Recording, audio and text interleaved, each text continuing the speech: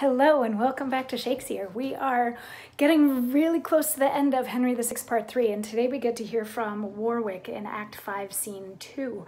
So yesterday, to kick off Act 5, Scene 1, we have Warwick mustering an army, and we have Edward mustering an army, and Edward and his dudes came to Coventry to try to outwit Warwick, and as Warwick's guys are approaching and coming into the city to like put all their forces together, that whole thing, we find out that Clarence has actually defected and has gone back to support his brother, King Edward. So Warwick is still on King Henry's side, Clarence is now on King Edward's side, and at the end of Act 5, Scene 1, Warwick is sort of like, well, I'd be stupid to fight you here, so let's go fight over there.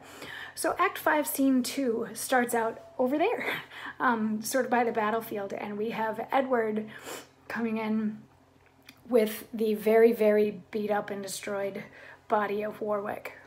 He is very much on the verge of death, and Edward actually says, you know, why don't you just sort of go ahead and die already? I'm gonna leave you here, just die, why don't you? And he leaves, and Warwick, alone on stage, says, who is nigh?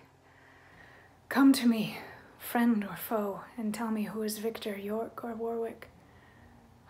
Why ask I that? My mangled body shows, my blood, my want of strength, my sick heart shows that I must yield my body to the earth, and by my fall, the conquest to my foe. Thus yields the cedar to the axe's edge, whose arms gave shelter to the princely eagle, under whose shade the ramping lion slept, whose top branch o'erpeered love's spreading tree, and kept low shrubs from winter's powerful wind.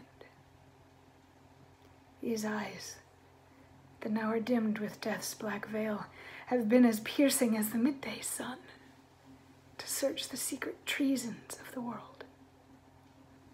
The wrinkles in my brows, now filled with blood, were likened oft to kingly sepulchres, for who lived king? But I could dig his grave.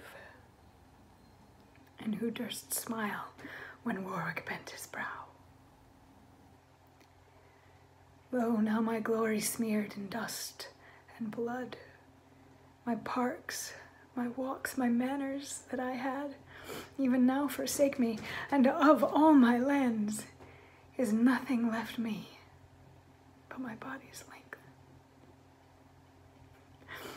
Why, what is pomp, rule, reign, but earth and dust? And live how we can, yet die we must.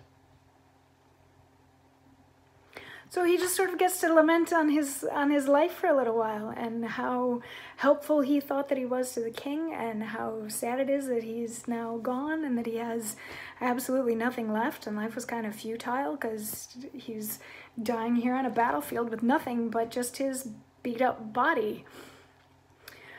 So then when he's done talking, Somerset and Oxford come in and they're like, are you dead yet? And Warwick is sort of like, where's Montague? Montague will save me. He'll win the whole war. And they're like, ha, Montague died crying for you, ha.